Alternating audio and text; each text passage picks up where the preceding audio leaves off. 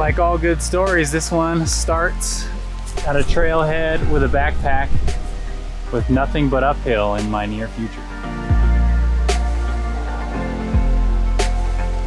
I'd like to introduce you to the crew.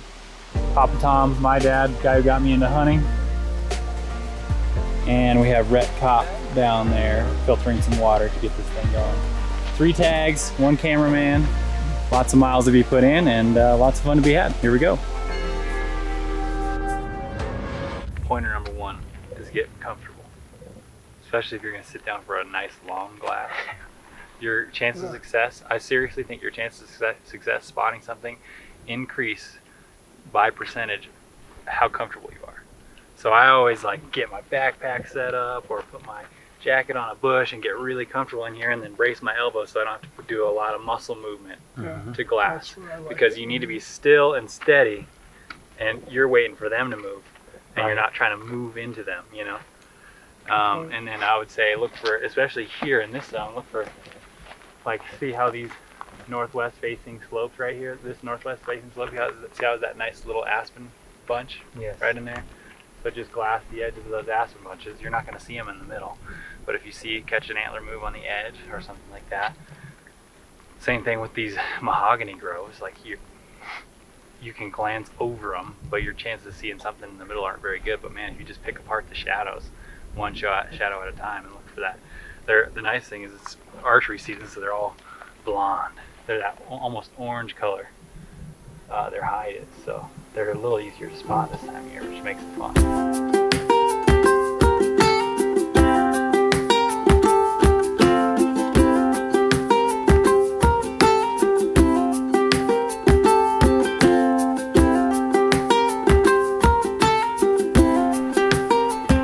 Well, we're about 3 hours into the hunt, and we haven't seen any deer. Couple miles in already, a couple thousand feet above where we parked the truck, and looking to get up to this ridge and find a nice spot to camp, and then we're gonna go hunt. I mean, we're hunting our way in too, but I'm not seeing anything just yet. But it's the middle of the day, everything's bedded down, so my chances of spotting something aren't that good. But you can't see them if you don't look.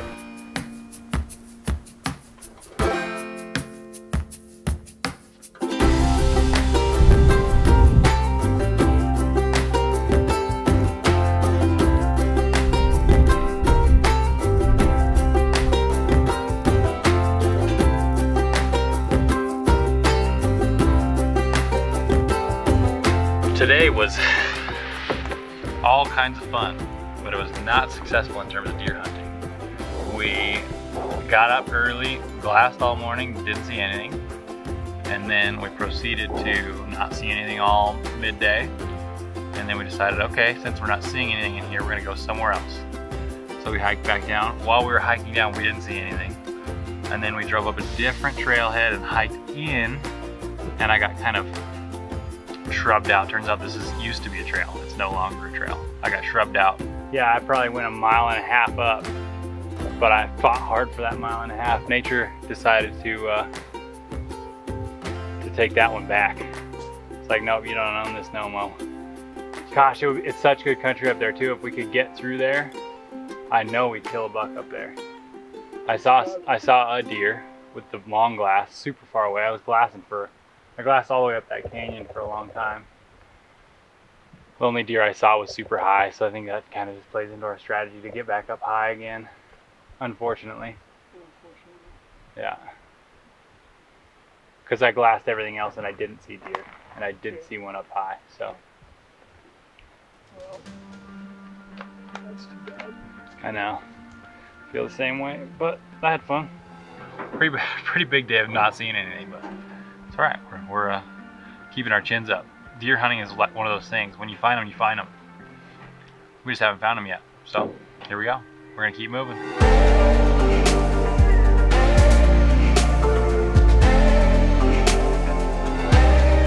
It's day 3. It's our 3rd day. We've put in 2 full days, and we have yet to see a buck.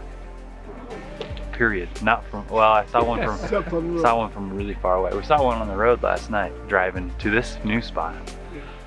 This is our 3rd pack in. So here we go.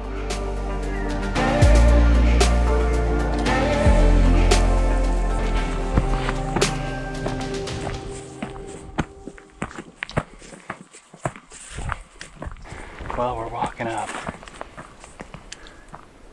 We're about 2,000 feet into the climb. No, about 1,500 feet into the climb. And I spotted a deer. And I got really excited because it was alone. Which, you know, sometimes can mean it's a buck, but it's just a doe. But it's better than nothing. I like seeing deer. This is good.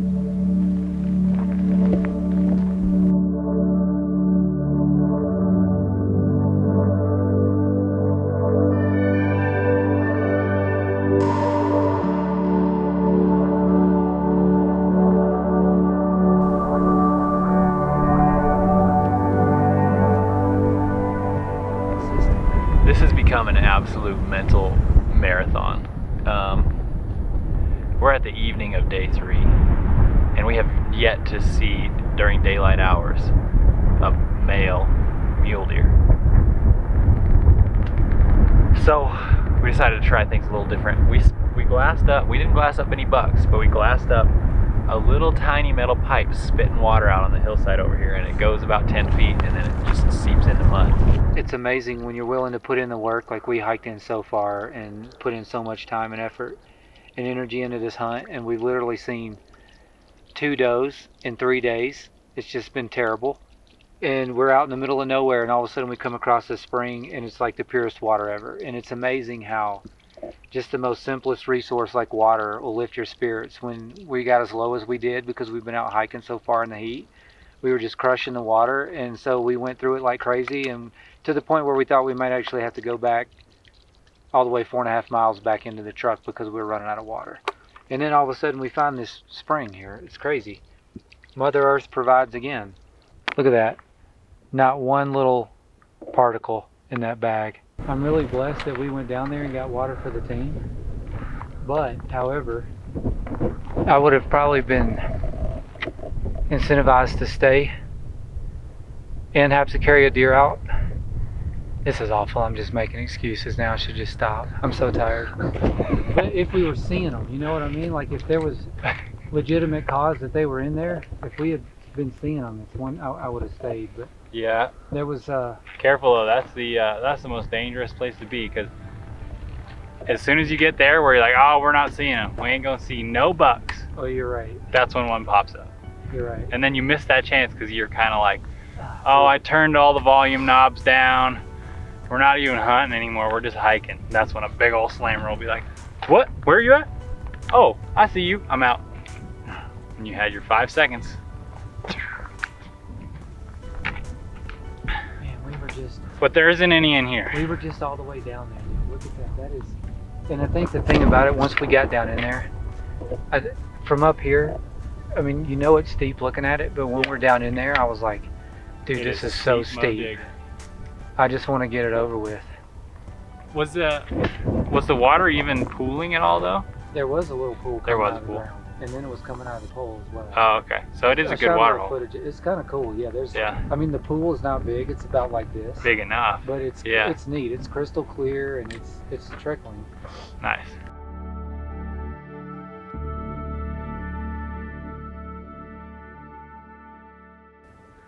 It almost is maddening to hike so much and glass so much and not see anything.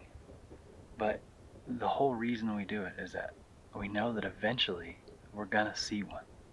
And that's just what happened this morning. We actually kind of sat down and glassed what I thought was not really a great location, but I was kind of hungry. So we sat down to glass and we found a group of bucks. A nice hammer 4x4. One decent 3x3, a big 3x3, and a doe. Group of 4 deer. Which is, that's 3 more bucks than we've seen all the other days this trip. So we're stoked. The wind isn't very good right now. And it's kind of mid-morning, so we're going to watch them till they bed down and see if we can make a play. We were watching the deer, and then they started moving rapidly like they wanted to go drink some water. And then they disappeared. So we're just trying to glass them up again. They either bedded somewhere where we can't see them, or they hit the bottom of the draw and ghosted on out of there to the water. So we're gonna keep trying to find them, but not looking good. Looks like we might have lost our only opportunity.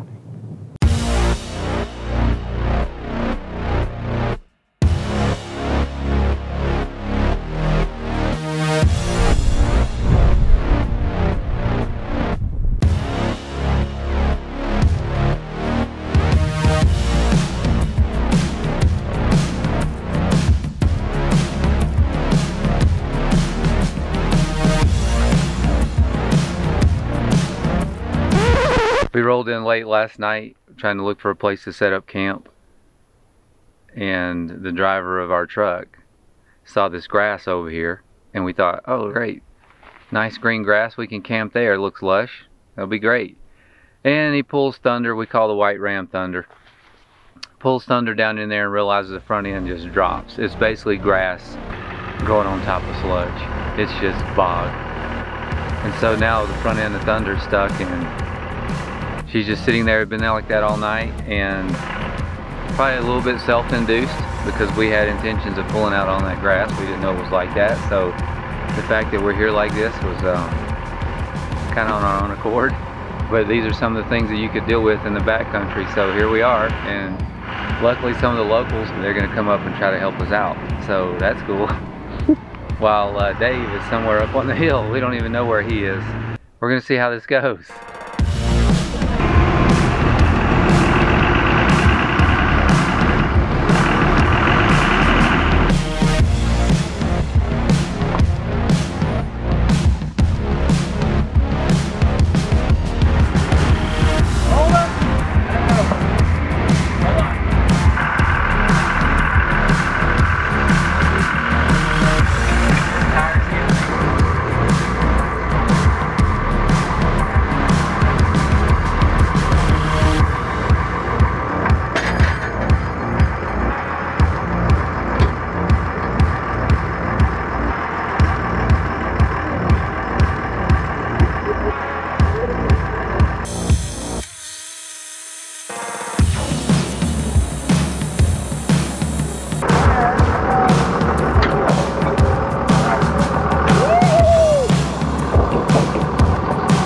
Yeah, Tom.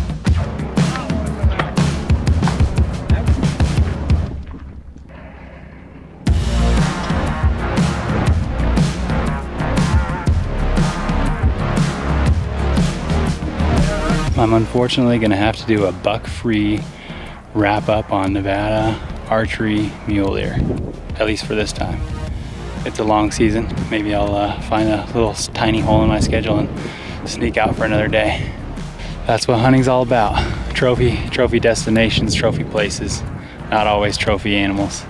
I just love the fact that it gets me into these places. She did not see me until she was like 5 feet away. That was crazy. I could have slapped her in the